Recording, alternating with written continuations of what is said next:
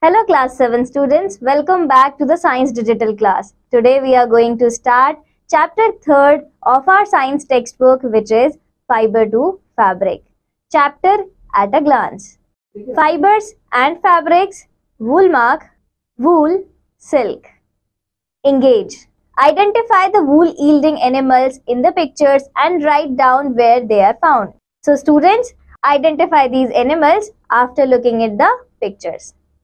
Let's start fibers and fabrics. Fibers and fabrics क्या होते हैं? आज हम ये पढ़ेंगे. Most materials from which clothes are made, example cotton, wool, jute and nylon are fibers. Leather is not a fiber. तो ज्यादातर materials जिनसे clothes बनते हैं वो सभी fibers होते हैं. And specially leather जिससे कि हमारे clothes बनते हैं वो एक fiber नहीं होता है. Cotton, jute, silk and wool are obtained from natural sources. Cotton and jute from plants, silk and wool from animals. These are therefore known as natural fibers. Synthetic chemicals are also used to make fibers. They are not natural fibers and are made artificially. Therefore, these are known as synthetic fibers. Example, nylon and rayon. In your previous class, you have learnt about fibers from plants such as cotton and jute. In this chapter, you will learn about the two fibers obtained from animals, wool and silk. तो इस chapter में हम दो fibres के बारे में पढ़ेंगे जो कि है wool and silk और जो दोनों हमें animal से मिलते हैं. Let's start with wool. Wool is commonly obtained from hair of sheep, goat, yak, camels and rabbits. These animals are therefore called wool-yielding animals. All these wool-yielding animals bear hair on their body. Wool is a good fiber for making fabric because wool is soft and provides warmth. Wool is resistant to fire. In this picture, you can see a wool. So, जो wool होता है उसके कई सारे अच्छे uses होते हैं जैसे कि wool fire resistant होता है, wool हमें warmth provide करता है. Next, wool absorbs good amount of water without getting damp. The air spaces between the wool fibers create an insulating barrier which prevents body heat from escaping. Wool has an elasticity and drapes well. Animals that yield wool. अब हमें किस किस animal से wool मिलता है? Sheep. Sheep are reared for their wool mainly in dry lands with low rainfall. The thickness, length, shine, strength and color of the fiber determine the quality of wool. The hair coat of the sheep has two types of fibers. The coarse beard hair and the fine soft underhair that is found close to the skin. It is this soft underhair that is used to make wool. तो हमें दो तरीके के wool मिलते हैं किसी भी sheep से. एक तो coarse hair होते हैं और एक soft hair होते हैं जो skin के पास से मिलते हैं. इस पिक्चर में हम एक merino sheep को देख सकते हैं. There are 6 important wool yielding breeds of Indian sheep as detailed in the table given below. Rearing and breeding sheep. In India, sheep are reared in the states of Jammu and Kashmir, Himachal Pradesh, Uttarakhand, Arunachal Pradesh and Sikkim. Rearing of sheep for wool is also one of the main occupations of the people in the states of Punjab, Haryana, Rajasthan and Gujarat. The best wool comes from the International Wool Secretariat IWS member countries, that is Australia, New Zealand, South Africa and Uruguay. Goat. Wool is obtained from breeds of goats such as Kashmiri, Gaddi, Chamba and Angora. Mohair is the fleece of the Angora goat. Angora goat are found in the hilly areas of Jammu and Kashmir. The underhair of a Kashmiri goat is soft and is used to produce Kashmiri wool. This wool is woven into fine shawls called pashmina. और इस picture में हम एक कश्मीरी गोट को देख सकते हैं. इससे भी हमें wool मिलता है. There are 6 important wool yielding breeds of Indian sheep as detailed in the table given below. Breed. Bakharwal, quality of wool, woolen shawl, state where found, Jammu and Kashmir. Lohi breed, superior quality of wool, state where found, Rajasthan and Punjab. Breed, Nali, carpet wool, Rajasthan, Punjab, Haryana. Rampur Bushehr, brown fleece, Uttarakhand, Himachal Pradesh. Patanwadi, Hoshri, Gujarat. Marwadi, coarse wool, Gujarat, Rajasthan. Camel. The fur on a camel is also used to produce wool. A male camel yields about 12 kg to 15 kg and a female camel produces about 6 kg to 8 kg of wool in a year.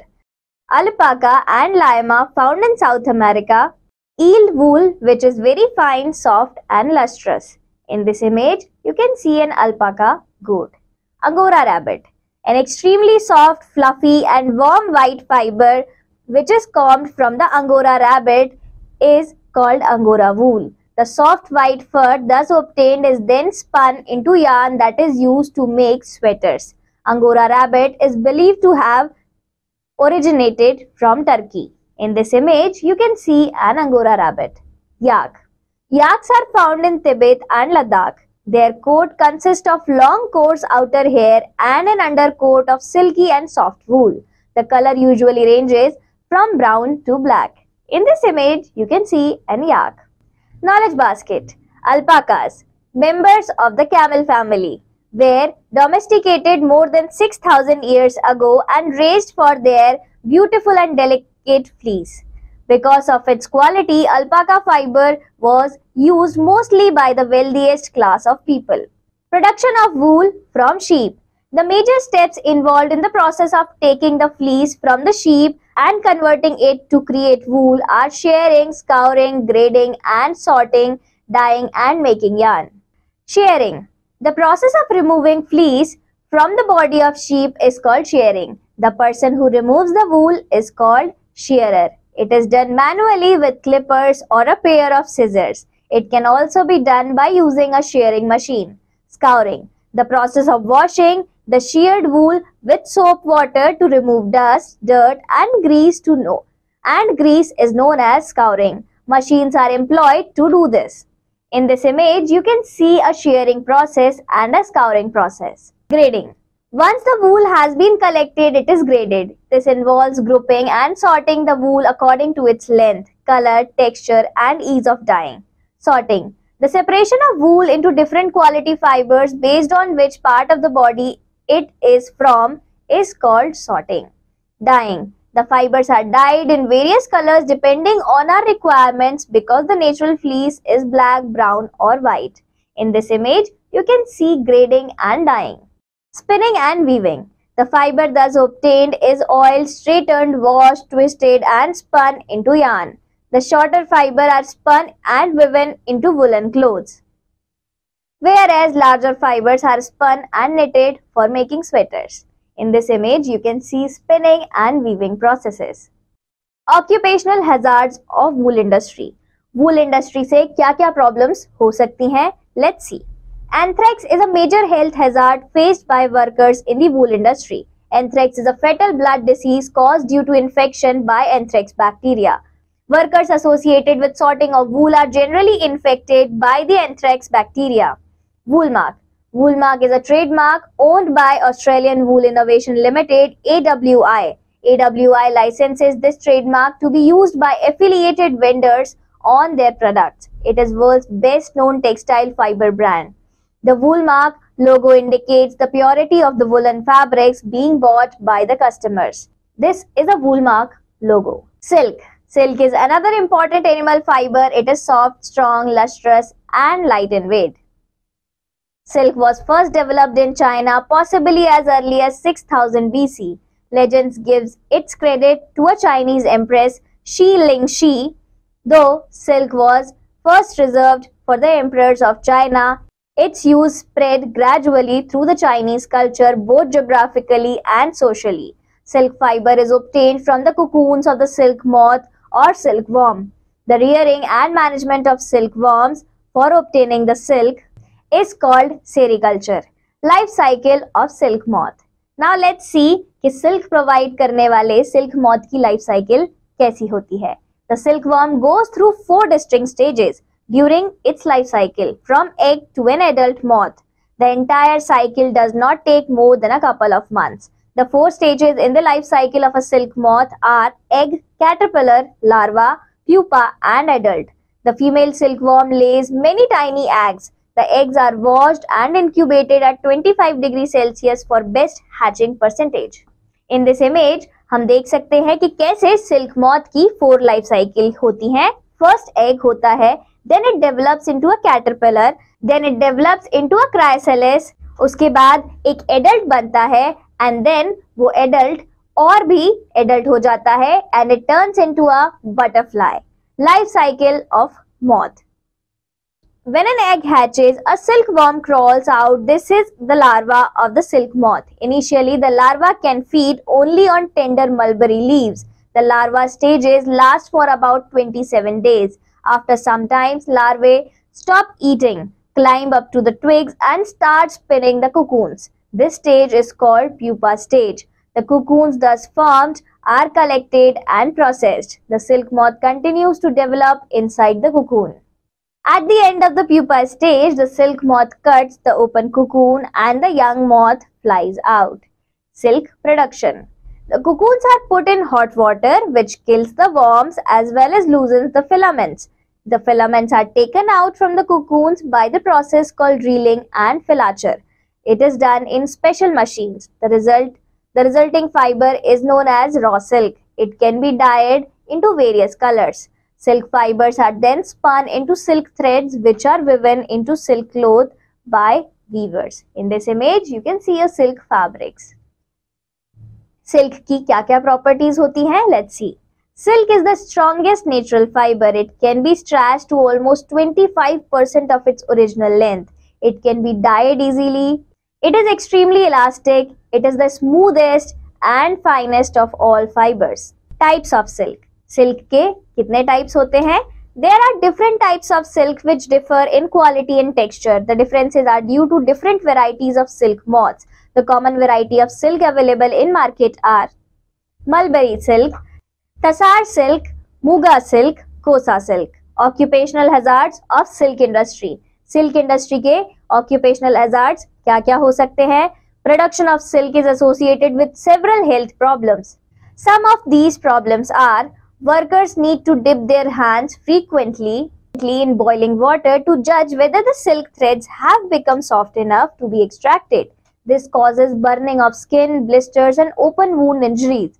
The open wounds are prone to several other skin infections and diseases. Silk extraction demands long hours of standing, 14 to 16 hours a day. Workers need to focus on reeling the fine silk.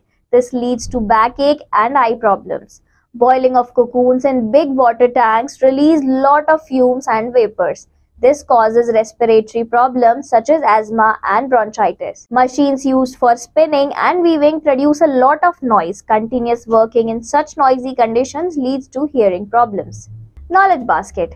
Tassar, eri and muga are wild silkworms. The tassar silkworms mainly feed on leaves of arjun trees and produce tassar silk. Eri silkworms feed on castor leaves to produce brick red color of eri silk. Muga silkworms found only in Assam feed on the leaves of som trees and produce golden yellow muga silk. Tech Talk. CAD systems.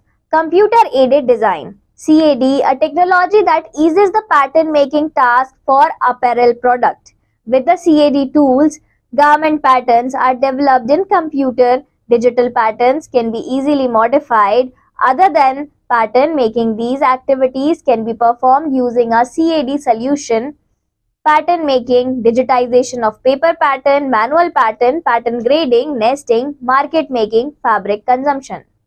Moral learned. Clothing can insulate against cold or hot conditions, and it can provide a hygienic barrier, keeping infectious and toxic materials away from the body. It can protect feet as injury and discomfort or facilitate navigation in varied environments. Clothing also provides protection from ultraviolet radiations. Recapitulation. Wool and silk are animal fibers. Wool is obtained from the hair of sheep, camel, goat, etc.